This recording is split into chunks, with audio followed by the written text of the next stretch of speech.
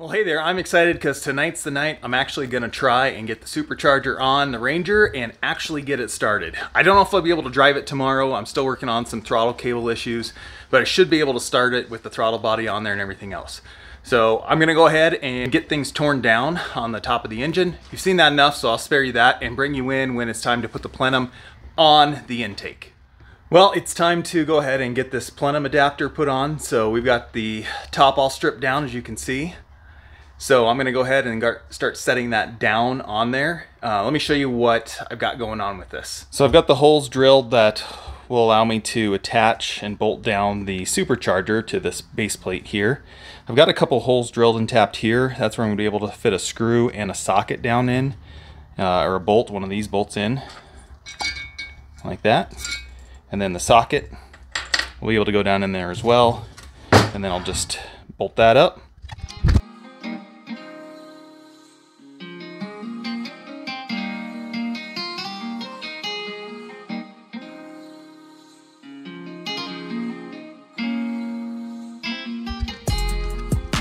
Alright, well here it is. It's on. It definitely was a little bit trickier. The holes that I drilled allowed me to get the extension through, but not the socket. I didn't drill it big enough for the socket for the bolts to do it, and it was tricky and a little worrisome. Obviously, if I drop that socket, I'm gonna have to take the whole thing off and fish it out of the intake, but I got them on, I got it tightened. Next up is the supercharger. All right, there it is. Sitting on there, I don't have it tightened down, but it's set how we want it to. The goal here is to check the belt, but I'm gonna get the stock belt off so I can get a rope around it to measure for the size belt I need, and then possibly go pick up that belt.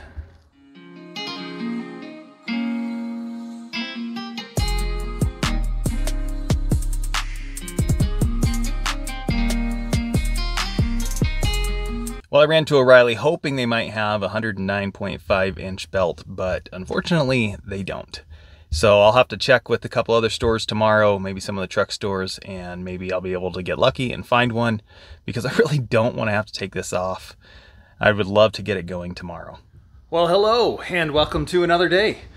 It's a beautiful fall day out, and so I'm going to be leaving the door open, so if you hear any background noise, it's just coming from outside because it's so nice out.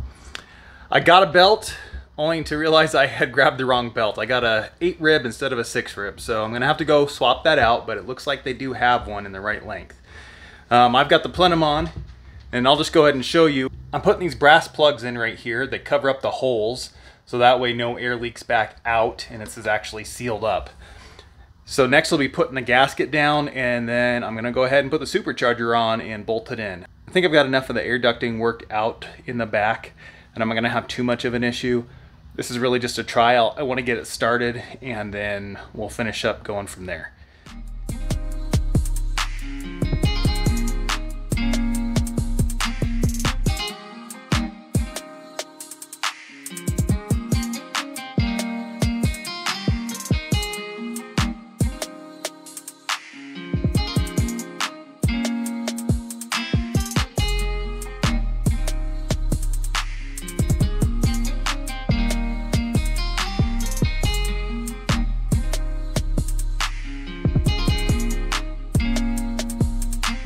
So I've got this all bolted in. I'm working on getting the sending unit, as you just saw.